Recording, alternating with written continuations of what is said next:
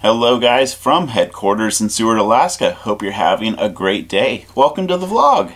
Today's video is starting off at the Arctic Circle sign on the Dempster Highway as we make our way to the shores of the Arctic Ocean in Tuktoyaktuk. The weather, it was rough. It is windy, rainy, and muddy. All of which make for very difficult filming conditions, but it actually turned out to be a pretty amazing day, but that mud stuck around. Alright, you get to meet up with our friends Jason and Kara of the YouTube channel Everlanders. Good people, make sure you subscribe to their content. But they were broken down on experiencing like diesel fuel issues on the highway when we came across them. And I'm just going to say, Jason, I'm taking credit for fixing your rig. You were there for 8 hours, and we show up, and within 20 minutes, you're back on the road. Hate to say it, buddy, but that's the way it is. For the rest of you who do not know what I'm talking about, here's the video, and enjoy the ride up the Dempster.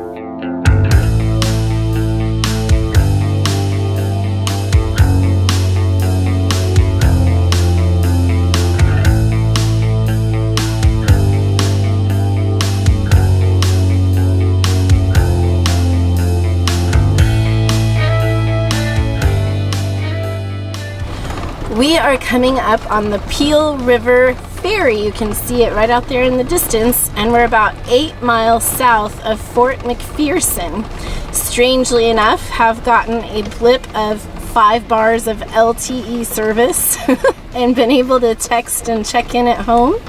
Everything's going well, and Shelby's doing great. I got to see some pictures of her, so that makes us feel better, and Sitka got to say hi. So, in case you're wondering, the ferries are open every day from 9:30 a.m. until 12:45 a.m.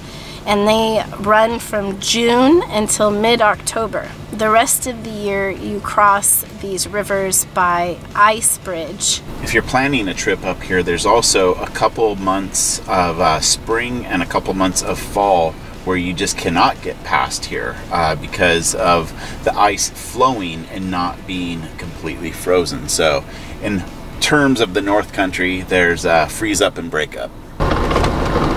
Okay, it's our turn. They are directing me towards the right side here, and I really can't tell what's port and starboard on this ferry.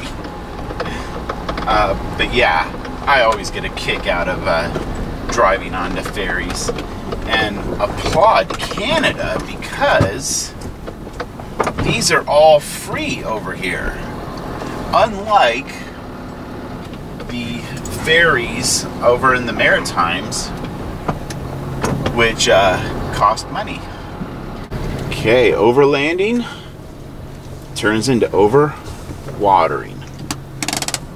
The view's not too hot out your window. No, it's really not. Can't see much of anything at all at some point. Maybe it'll rain on my side of the car pretty soon. These cables are quite fascinating. I'm not an expert on ferries, despite being a 50-ton licensed captain, but they seem to have these cables on each side of the ferry, keeping it in a straight line going across the river.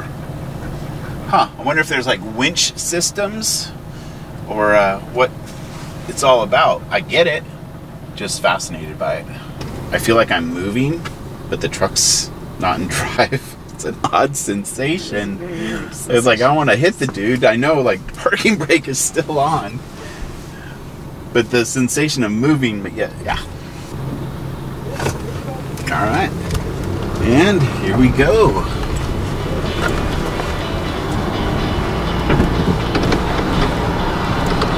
Back to the mud.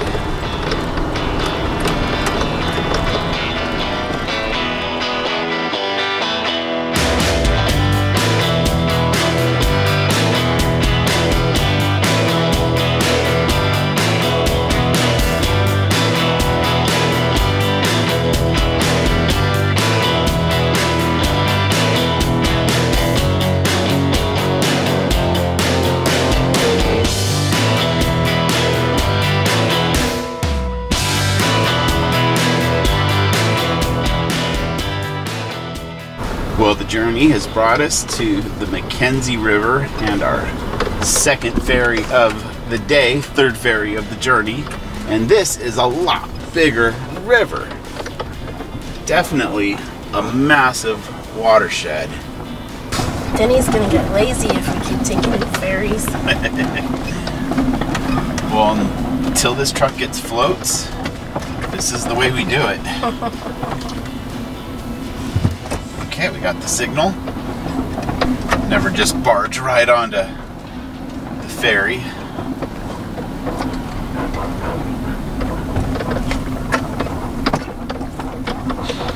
That side, okay.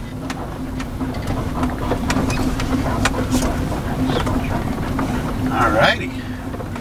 I don't know what it is. Like, I seriously get a feeling of vertigo. Is that what it's called? Vertigo? Is that the right medical word? With just the oddity of all the movements and yet being behind the wheel of the truck.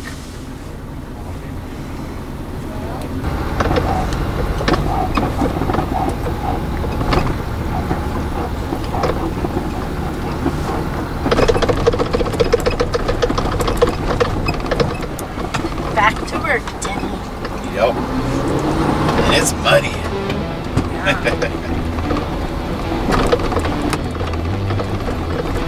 I have my window back though, Ben cleaned it off for me so we can see out now. Clean is relative. Yeah.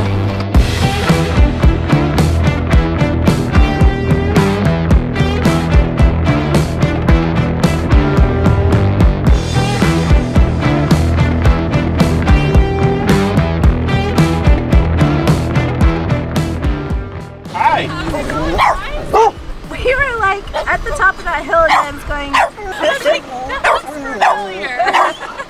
Well, we interrupt this vlog because some of our fellow, I don't know, social media YouTuber type folk are on the Dempster here and broke down. Hello. Hi, yes. Kara. Hi. And this, Jason's under the truck. Jason's under the truck, yeah. This is their expedition rig. Seen it in the video, but have yet to see it up close. Oh yeah. Hey man, There's Jason. how you doing? You got a fuel problem. Yeah, I thought it was a fuel pump, but it's not. All right. So, checking the next thing. How long were you guys sitting here? How long has this been going on? 10 a.m.? Well, About that, That's a long day, guys. yeah, a while. Like, Wow. been here longer than we've been. 10 a.m. well, I don't know. I don't know how long that ferry took. 20 minutes, half hour? Yeah. Yeah.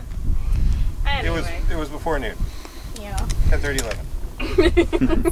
Well, we are going to stick around to see if you need any parts or if there's any assistance we can provide. Don't think I can tow this beast all the way to Inuvik, but can definitely help out in some way. All right, well, it's time to put the camera away, but I don't think we've shown this to you yet today. The old truck is definitely getting a serious caking of mud, but the real funny part is this side, not so bad at all, but there is mud everywhere down there. I think we just needed to come stand next to their truck because like 10 minutes and things started up.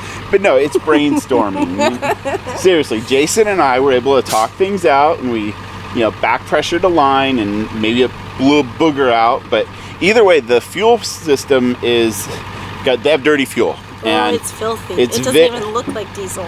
The concerning part is that we got fuel at the same place 1 day later. So we might actually have a little time bomb sitting in this fuel tank, and obviously before I pull this cap off again, this is getting cleaned up all nice. But yeah, fuel, diesels. All right, well, the truck is running and they're packing things up. The fuel is dirty, but hey, you're in luck. So far, so good. Yep. This has happened once before, and we made it up the hill. We're here, we'll help. Good job. Good stuff. I'm gonna put the camera down on the bag of dirty diesel.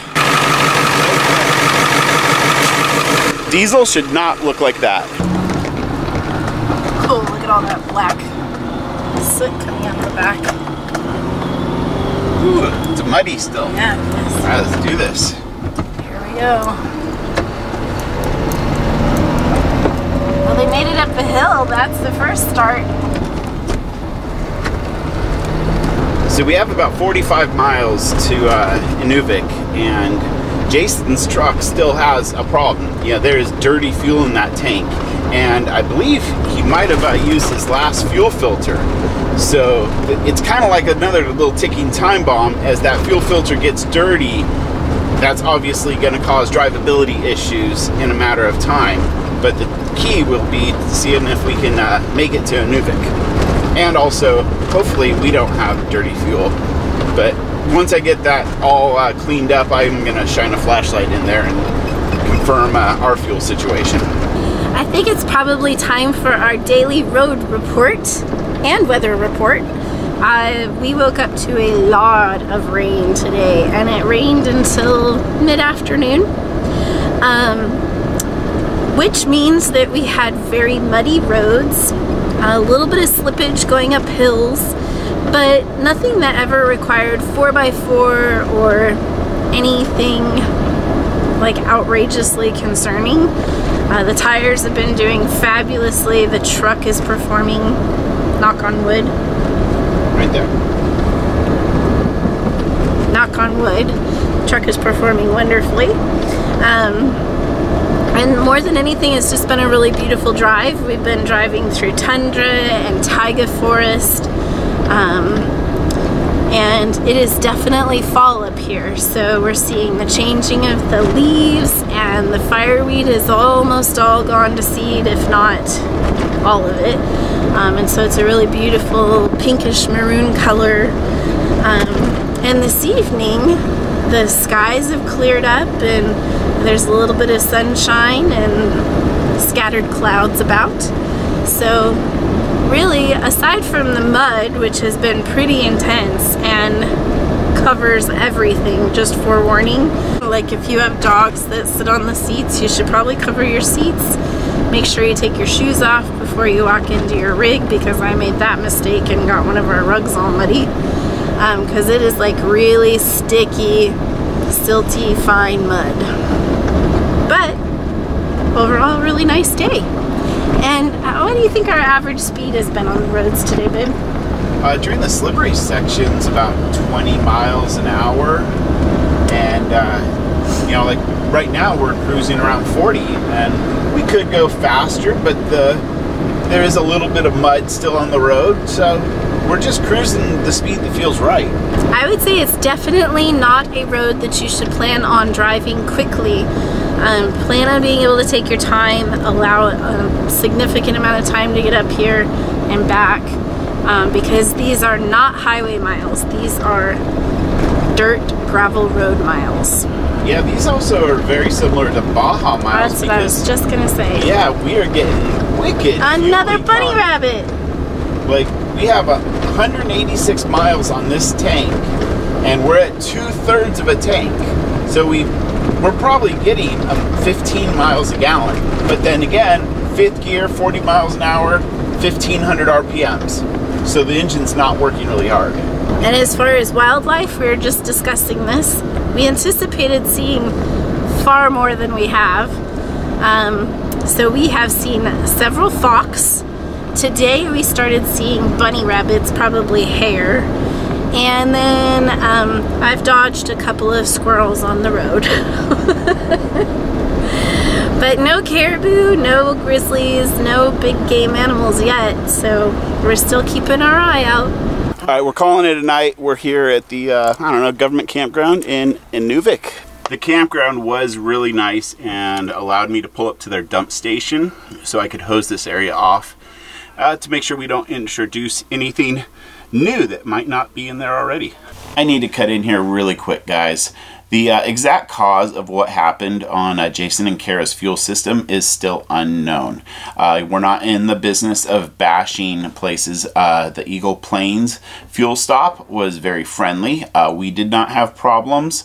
You know, we did not see fellow travelers up the highway, because I guarantee that almost everybody is stopping there for fuel. So we didn't see anybody else with problems. So just want to let you know, this is a fuel issue that happens when you're traveling, and I'm sure Jason and Kara are going to get to the bottom of it, and you'll probably just have to check out their channel. But as of now, 2 weeks ago, they still haven't figured it out, but the truck is running just fine. Oh gosh, It is about 11:15 local time, and we are done for now, but we are gonna go grab a bite to eat with these guys. I did hose off our fuel tank area, so in the morning we'll check it out. But I am not gonna I'm not gonna mess with that thing tonight. No. It like crackles when you open the door. There's so much mud in the door. Alright, this video is a wrap. Thanks for riding along with us today. Hit that subscribe button and we'll see you on the road.